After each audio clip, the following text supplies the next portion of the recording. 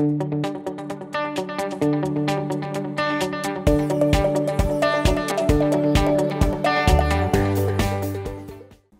video gives a brief overview of migrating and cloning virtual machines that use PMEM, also known as NVRAM, using the HTML5-based vSphere client.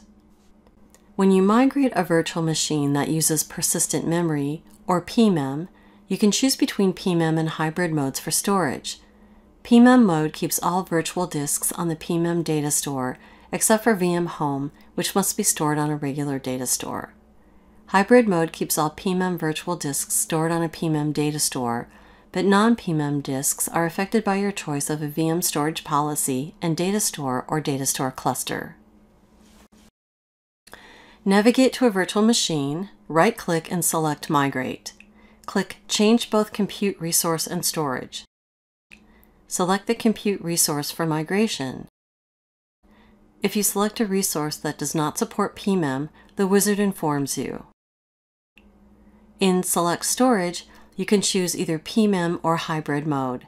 Here we choose hybrid and select a standard storage source.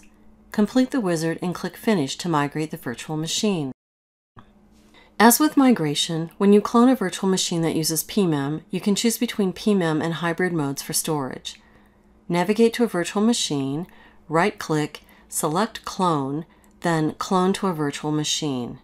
Select the compute resource. If you select a resource that does not support PMEM, the wizard informs you. In Select Storage, choose PMEM or hybrid mode and select a standard storage source.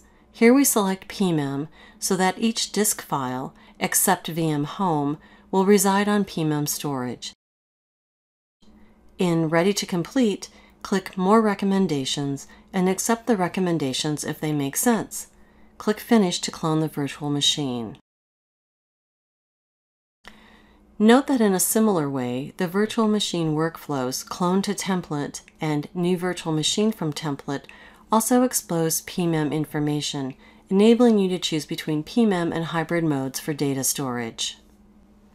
Another workflow to be aware of when working with PMEM is creating a virtual machine from a content library template. Here we assume a template exists with a PMEM configuration. Navigate to a host and select New Virtual Machine. Select Deploy from Template and click Next.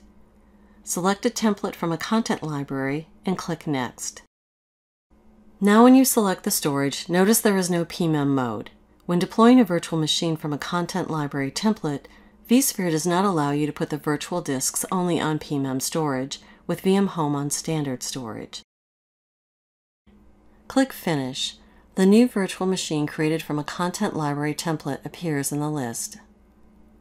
This video has provided an overview of how to migrate and clone virtual machines that use PMEM using the vSphere client.